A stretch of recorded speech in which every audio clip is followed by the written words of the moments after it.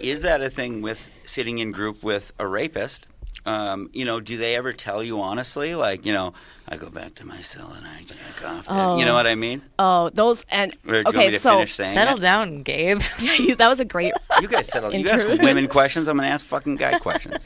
So they have to do sex journals, they're called, and they have to do X amount of sex journals. Maybe you should call them something else. That just seems Every week. open to a lot. Consensual sex journals. Yeah. Okay, so they have to do these journals. They're like, it's really, a cognitive behavioral type therapy that's done where you would write your fantasy and then you would kind of work through it to try to come up with a healthier outcome. It was like those books where you're like, the pick the door or pick your own adventure. Choose your own adventure. Yes, and it would have a series of questions that could walk you through various ways to kind of rethink your and work at consent, like making sure it's consensual, and it had all the healthy appropriate boundaries. Is there any way you'd have like a really old one that we could read I sometime? don't have an old sex She has journal. a stack of sex journals. Well, or send us that we could read it later. Or something. No, I don't have an old. I don't. I did bring my research paper, my grad school research paper. Oh, let's read it.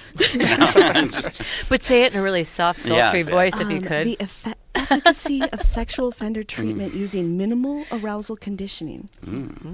Are you interested in minimal arousal conditioning? I'm minimally aroused at all times. I don't even know what that means, but Ask Mrs. Noah. It's the use of rotting meat to decrease their deviant arousal. wow. And so they would, in these cases, carry around a jar of rotting meat.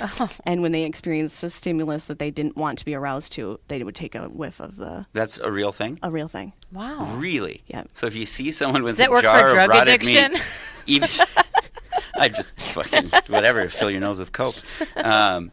So if you see someone with a jar of rotted meat, you'd think they're creepy already, but now you know the psychology behind it. It's even worse. Yeah. They get good at doing it very, very discreetly because they don't want to draw attention to themselves. They got meat baggies.